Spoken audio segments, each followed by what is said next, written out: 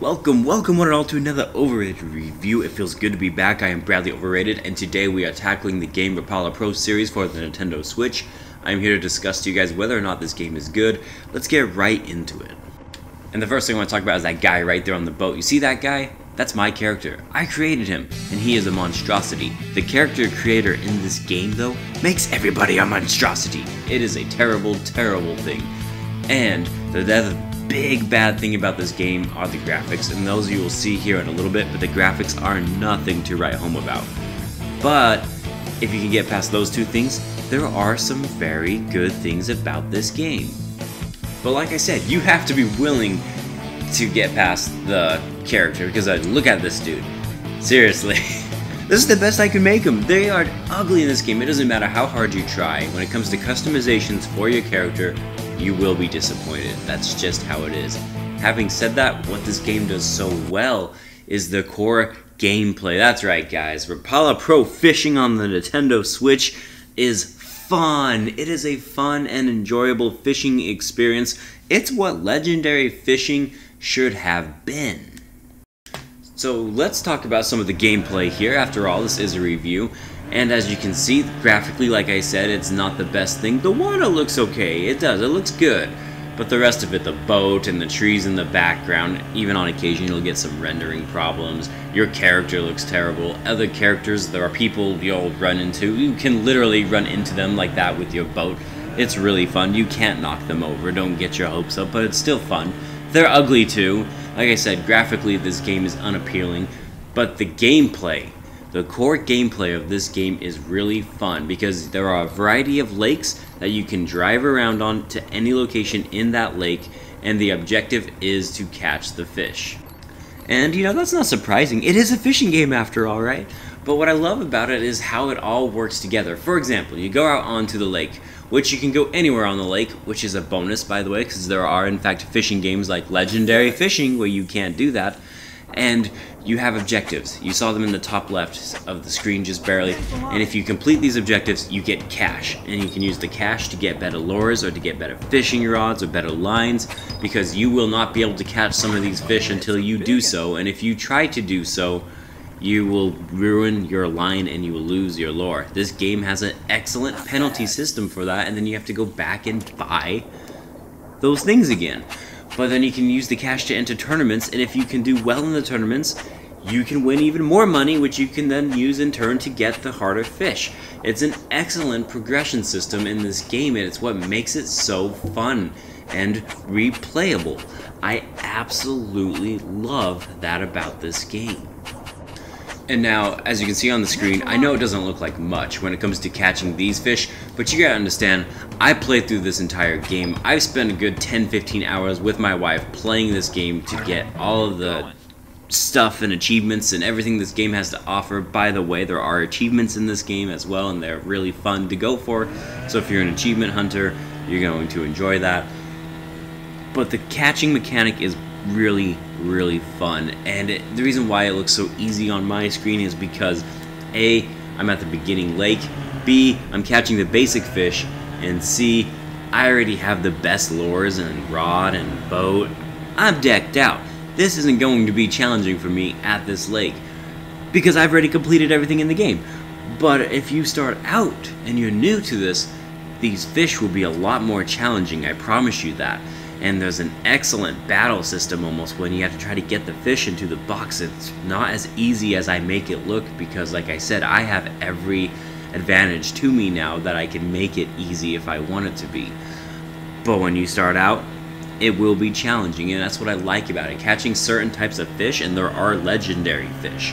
And those legendary fish, whoo baby, you will be challenged. Or if you run into a monster fish, they are brutal sometimes. I have lost so many of my lure and lines trying to catch those darn stinking monster fish, man.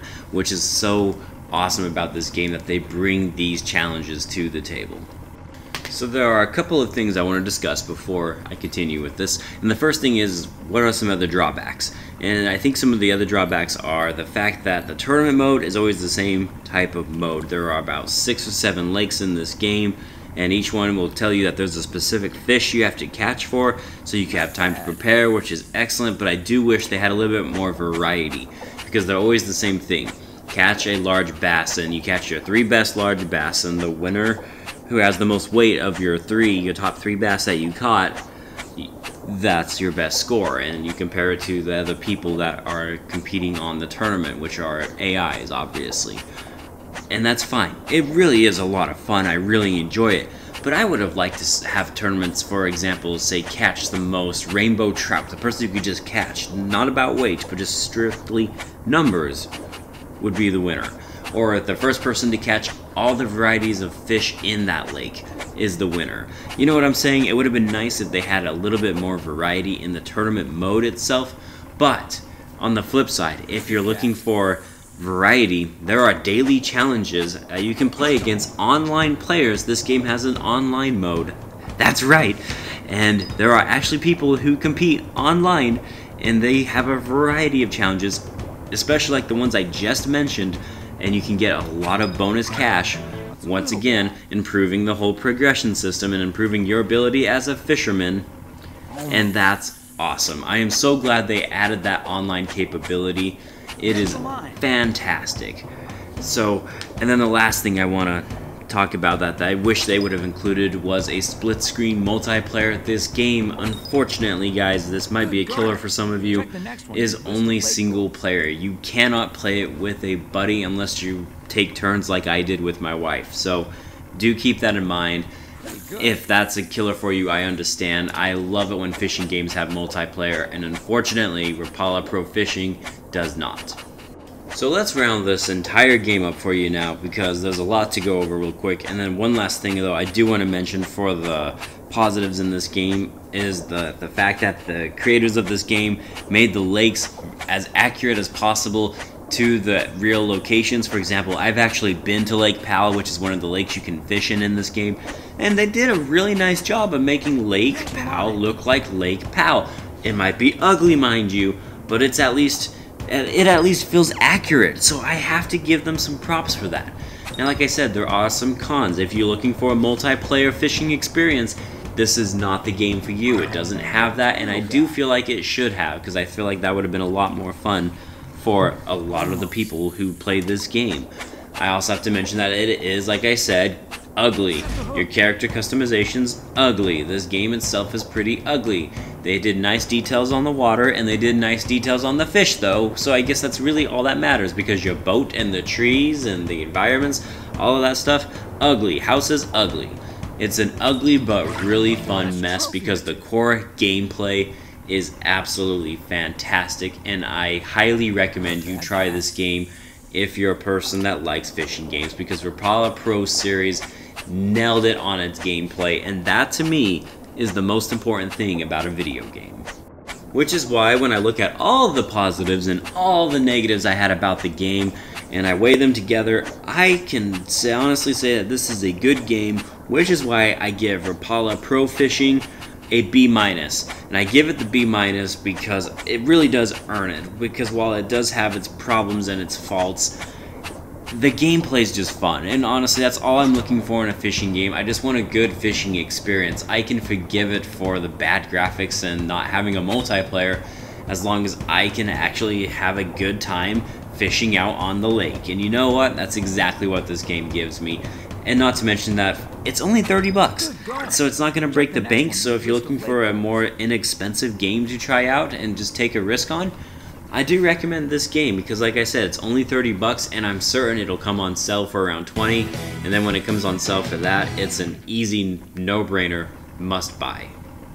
Alright guys, that's it for me. Thank you so much for watching. I am Bradley Overrated, and if you enjoyed this video, be sure to like this video, and if you didn't like it, well then leave a dislike. I love dislikes. I don't get them very often, but I do like them. And subscribe to my channel, especially if you're a hater. I love haters. Bring them on. And I'll see you guys on the next video that I do. I am out like a trout. Hey, that works really well for this one, doesn't it? Yes, it does. Later, guys.